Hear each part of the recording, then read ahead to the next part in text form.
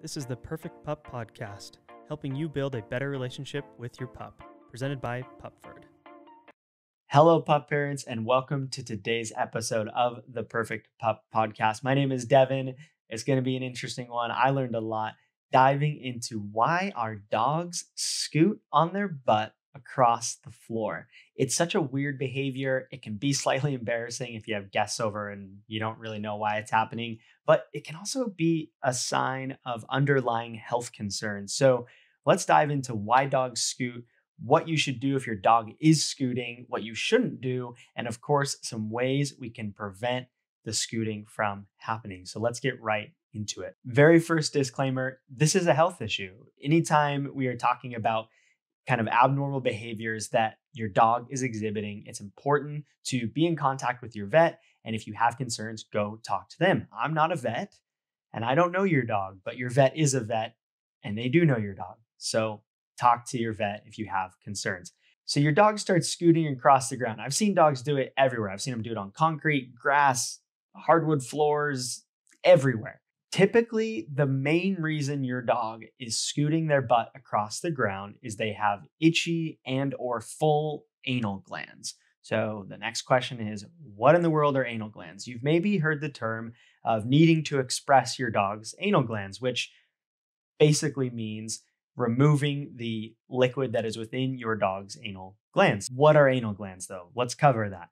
So your dog has what's called anal sacs, and they are inside your dog's anus, and they are filled with a kind of foul smelling liquid that's basically your dog's calling card. We talked in another episode about why dogs sniff each other's butts. It has to do with the liquid that is in your dog's anal sacs and gets expressed typically when they go to the bathroom, specifically when they go poop. So you have the fluid in the glands, it gets pushed out through a duct and then out your dog's rear end when they go number two. But sometimes what happens for various reasons is the liquid does not come out as part of your dog going number two. And when that happens, you get a backup. And it's typically in the ducts from which the fluid goes from the anal sacs out your dog's rear end. It gets backed up and that causes pain, inflammation, discomfort. Think of it like if you had the feeling of snot in your nose, but you couldn't ever get it out. It'd be really bothersome. It would probably make your nose itch and it would probably lead you to do some strange things to try and get that out. And that's why our dogs scoot. They have backups or some type of issue with their anal glands and the liquid not being expressed, and those anal sacs fill and it's uncomfortable, it's itchy, it's annoying. So they scoot. They're trying to provide some just comfort and itch relief, right? Like just like when you had a rash as a kid, your mom said, don't itch your rash. You probably itched it anyways, because even if it made it worse, it still felt good for a few seconds to get that itch relief. And it's similar to why our dogs scoot. Additionally, they may be trying to just express their anal glands on their own through some, movement on the ground in that area. Other behaviors and things you might see if your dog is having anal gland issues, of course, the scooting, but also you might see them just generally itching or scratching at that area, licking or biting that area. And it's often at the base of their tail. You might see them straining to poop. You might see that swelling and redness, and you might see or smell more bad breath, especially if they are licking that area. It's gross. This is part of being a pup parent, but we've got to cover these topics because even if you haven't experienced your dog scooting, I'm almost certain at one point in time in your dog's life, you will. So it's good to know why. Those are some of the associated behaviors. If you're seeing those variety of things, it's a high likelihood that your dog has anal gland issues and you should go to your vet. And typically all they need to do is express their anal glands, but sometimes there's other things they need to keep an eye out for. There are, though, other reasons why your dog might be scooting. These are definitely less likely, but they are things to be aware of. You might be causing anal gland issues if your dog is having their anal glands expressed too much. So if you take your dog to the groomer frequently, be sure to know if and how frequently they are expressing your dog's anal glands, because sometimes overdoing it causes more pain and issues. That area is very sensitive and tender, and too much happening there with the anal gland expression can actually cause problems. They may also just have irritation from grooming. If they are being buzzed down in that area near their butt, you might have almost like a razor burn type thing, and your dog is just scratching, trying to relieve that razor burn itch. You also should be aware that scooting along the ground, your dog scooting on their butt, can be a sign of more serious issues like parasites or worms. You'll often see things associated with that, like larvae or eggs or actual worms in their poop. But again, this is why when you see your dog doing things that don't seem normal or the behavior is odd and it seems kind of health related, you should always go to your vet just to rule out any major issues. It also can be just a sign of general allergies. If your dog is itching and scratching, along their neck or their the rest of their body, that might translate to them scooting on their butt because their butt is itchy as well.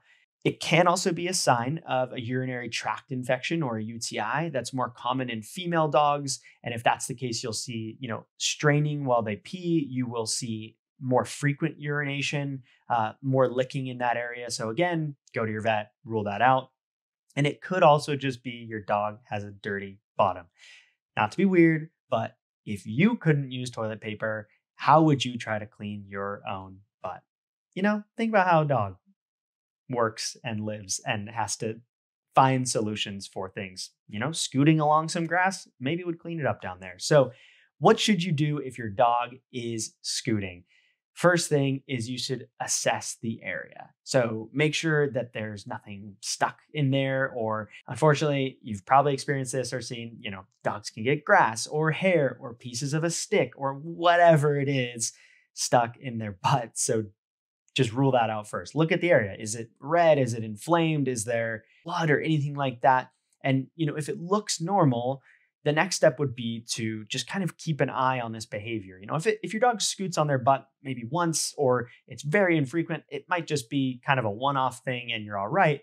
But if it's happening frequently, if they're doing it on a constant basis, if they're scooting for extended periods of time, it is probably a clear sign that you should take your dog to the vet. So that's the main thing. If your dog is scooting a lot, take them to the vet. Rule out health concerns.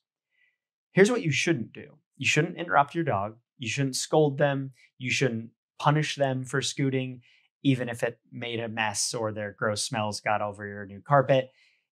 Punishing your dog or scolding your dog for scooting across the ground, number one, it's not going to accomplish anything. And it's just going to cause stress, anxiety, confusion, because for them, it's a natural behavior. They're trying to find a solution for a potential health concern, and you scolding or punishing them or trying to stop them mid-scoot, it's not going to accomplish anything. So let them finish their scoot, assess the area, keep an eye on how frequently it's happening, and probably above all, take them to the vet.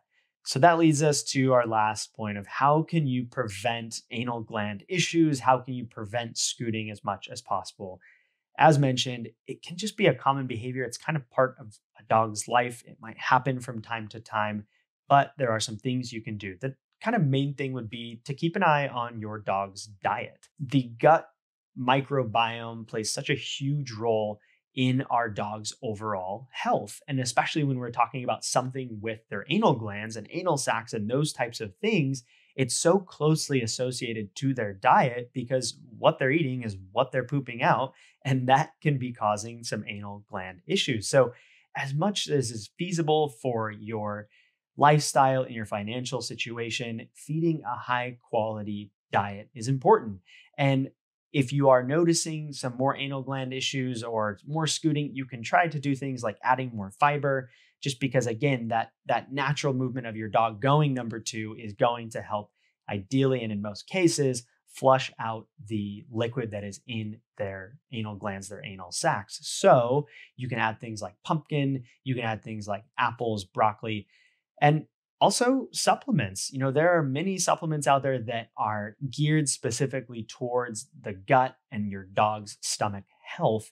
Here at Pupford, we offer a couple options. We have Super Pup, which is formulated by Dr. Greg Sunvold, who I've had on the podcast before, very informative episodes about the gut and the microbiome and how that affects our dog's life. We also have a newer one called the Gut Health Plus Immunity, and it has some amazing ingredients that are again, built specifically, put in there specifically to improve your dog's gut health.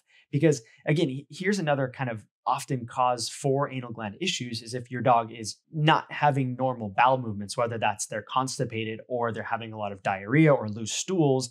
Those things can all lead to the anal gland backups and that liquid not coming out when it's supposed to and turning into anal gland issues and scooting. Another important point is to keep your dog at a healthy weight. We've done a lot of episodes about the obesity epidemic of dogs, especially in the United States. It's something like around 50% are overweight or obese. And that just causes a whole host of health concerns. You have arthritis, you have heart issues, you have, liver problems, but also it can translate to anal gland issues. So exercise with your dog, keep them at a healthy weight. Don't overfeed them. Don't let them free feed. It can just lead to so many health problems if your dog is overweight. And I know this is going to slightly sound counterintuitive because of what I mentioned before, that sometimes too frequent of anal gland expression can cause problems. But one way to prevent anal gland backups is to make sure that their anal glands are frequently being expressed. This one in particular, you need to talk to your vet.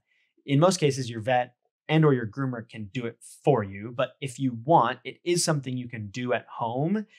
I'm going to be very clear here, though. You shouldn't just go out on your own and try and figure this out. You should talk to your vet. They can even show you in most cases, and you can do it on your own. It's gross. It smells bad. You're putting your hand in your dog's butt, your finger in your dog's butt. Like it's kind of a gross experience, but it is something that you can do. But again, have direction from your vet. There you have it. That's why dogs scoot. The vast majority of times, your dog scooting along their bum on the ground is because they have itchy or full or an issue with their anal glands, and it needs to be assessed.